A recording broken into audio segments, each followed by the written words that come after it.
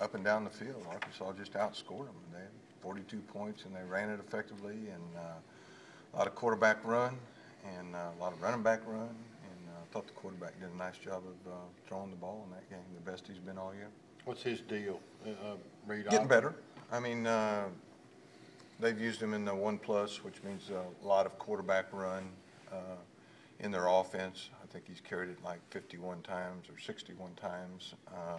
I'm not talking about quarterback scrambles. I mean, just design carries and all that stuff, just in our breakdown alone, which is about 400 plays.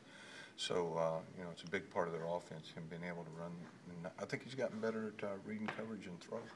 How do you feel about their running back situation? Do you feel like that's a position group that's kind of improved for them as the season has gone on? Yeah, I do. I mean, they've used several different guys in there, and you know, they've used Shumpert, you know, in the short yardage situations a lot more, and they've used Williams, and they've used Holloway. So, you know, they put some things together. But then, you know, when the quarterback's been the leading rusher in carries by far, I think 60 more than anybody else.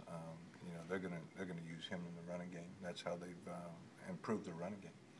What type of challenge does Nick Fitzgerald's skill set present to your defense?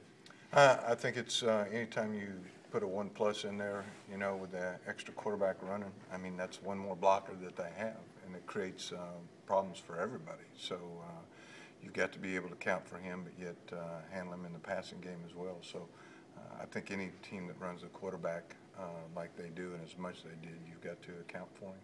From a personnel standpoint, what do you have to do first half without DeMarcus available? Yeah, I mean, just give those guys an opportunity to play. You know, the ones that, you know, get the chance to step up and do what they got to do. And that's all you can do at this point. And we'll get them playing the best that they can, and hopefully get them schemed up the right way and give them a chance to be successful. You think Isaac's going to be I okay? hope so. I hope so. I don't know for sure yet. Of course, you know, it seems like it's Wednesday in the week, but it's really not. It's Tuesday, so we'll have time to find out how he's going to be.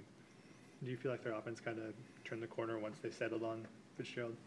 Yeah, I think anytime, you know, you got a young quarterback, here it is late in the season, and as much as he's played, I think he's feeling more comfortable, and he's gotten more confidence.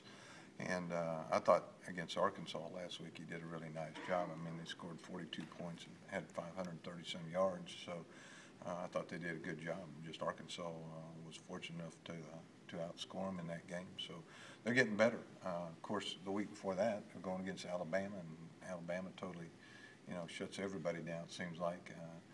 It was a different situation right there. But I think he's gotten better as the season's gone on. Well, after you watch the film of the Vanderbilt game, what's the final analysis?